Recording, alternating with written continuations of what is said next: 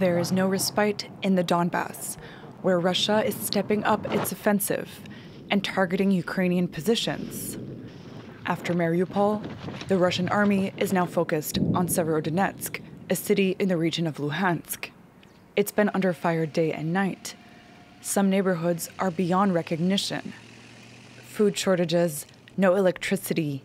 The majority of its 100,000-strong population has fled, but thousands remain in the city.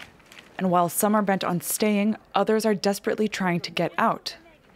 Now it seems like the front is all around the city. It's practically surrounded. There are tanks. There are we can see trucks from the army being deployed around the city. So it seems very clear that, to me, it's about to fall. The Ukrainians say that the Russian army is trying to repeat the experience of Mariupol. Severodonetsk is one of the remaining Ukrainian pockets in the Luhansk region.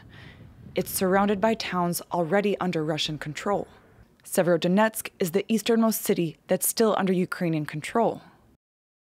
It's said that there are around 8,000 Ukrainian soldiers in Severodonetsk, in Mariupol, and Avostol.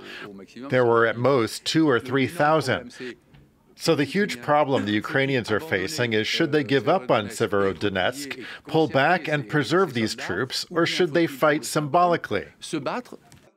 As the conflict enters its fourth month, there are no signs that Russia will let up anytime soon. Russia's defense minister repeated on Tuesday that Moscow would press on with its war until all goals are achieved.